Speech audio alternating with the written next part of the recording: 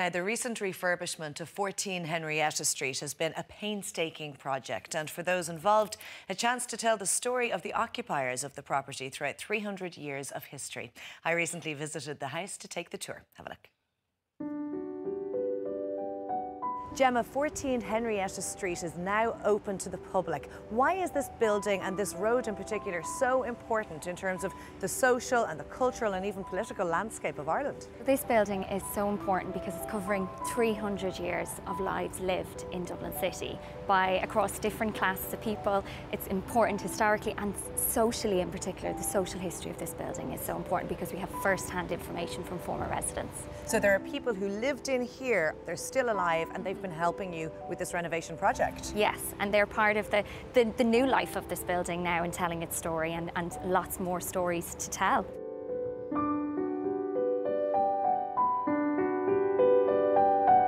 Gemma, wow, there is no other word for it. These rooms are stunning. High ceilings, original floorboards. You can imagine high society living here. Yes, exactly.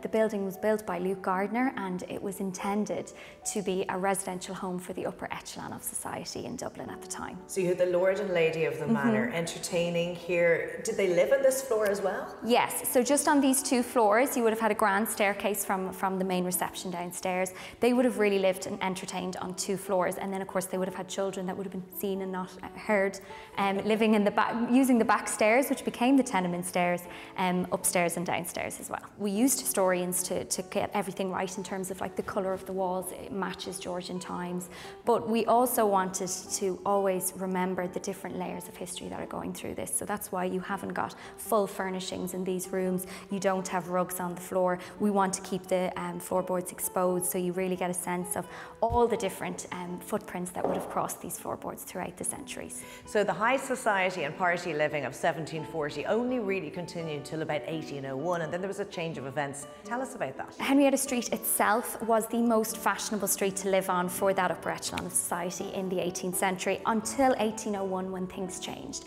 And when you've got the change of power going back to London from Dublin, a lot of these families moved back to London, and the north side of the city, and in particular this street, just fell out of favour, I suppose, for that class of people. In the 1800s, you've got the professional class moving in. You would have had solicitors living in here. You would have also had an archbishop. By 1850, we had the encumbered estates, and that led us to, I suppose, the most significant time in the 1870s, which was Thomas Vance purchasing this building with the intention to turn it into tenement dwellings. Parties and high society are distant memories, and the reality of an overcrowded city and very severe circumstances creeps in. Very distant memories, because the reality of it is completely different then. We're now in the basement here of 14 Henrietta Street, and you can imagine this space in particular, you could have had maybe 10, 12, 13 members of a family living here. By 1911, which is when this is the time period we're based in, you would have been talking about 100 people living in this building alone, and on the street itself, which was all tenement dwellings, about 1,000 people living there, and we know that from the census of 1911. This wasn't deemed slum conditions. You know, these were respectable families living here and renting spaces that were working. You know, the father would have been working, he might have been in the army as well. Life was tough, but it wasn't the toughest that was out there. Some of the figures tell us that it was very tough, though. Obviously, you can imagine for childbirth in particular. We know one lady on the street lost 12 of her 14 children. So the living conditions, in particular a space like this, the damp and the cold, you can imagine, would have been very difficult to deal with. We know the floorboards would have been taken up and used as firewood. Even you can see here, the chairs and the tables are very low because the bottom would be chopped off to be used as firewood as well. By the 30s and 40s, you had less people living in the basement here. You've got the rise of the suburbs in Dublin, and that was encouraged to get people out of these overpopulated living conditions. So by the 1950s, we know the last family had left the basement here and they were just living on the upper floors. And you've also renovated one of those flats into how life would have been back in the 50s. We have, so I can bring you upstairs and show you that now.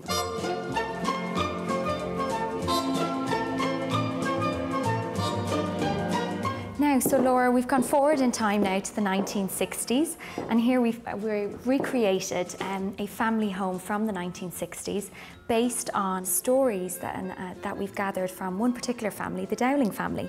And we know the Dowling family lived here from the 1950s and 60s, and Lily, who is still alive today, her family very generously donated their time and their stories and some of their photos as well. So these are involved in the recreation here. So Lily lived here with her mum, her dad and her 2 brothers, and it's a 3-bedroom flat, so you can see the partitions here. There was never really a huge amount of privacy, since the partitions didn't go right the whole way up to the ceiling. They didn't, and you can still see the Georgian high ceilings here, and you can see the layers and layers of paint. We found remnants of the original lino that would have been here in the 1960s when the Dowling family lived here, so we've recreated that based on the original. We've also recreated the wallpaper as well based on the original remnants that we found.